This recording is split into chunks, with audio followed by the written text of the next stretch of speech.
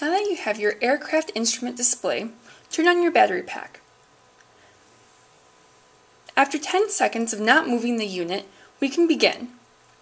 I will demonstrate heading, pitch, and roll. For heading, I will move the unit positive 45 degrees, back to 0, and negative 45 degrees, and back to 0. You can see where the angle changes in the upper left-hand corner of your display. Now back to 0 or north, and now negative 45 degrees. And back to 0.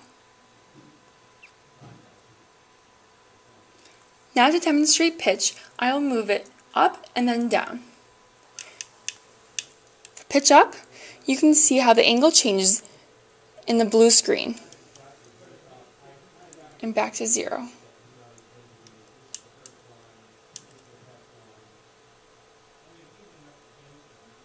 And pitch down, and back to 0. Now for roll, I will move the unit at an angle.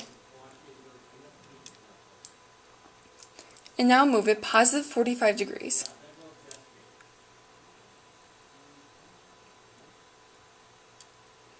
And back to 0. And negative 45 degrees.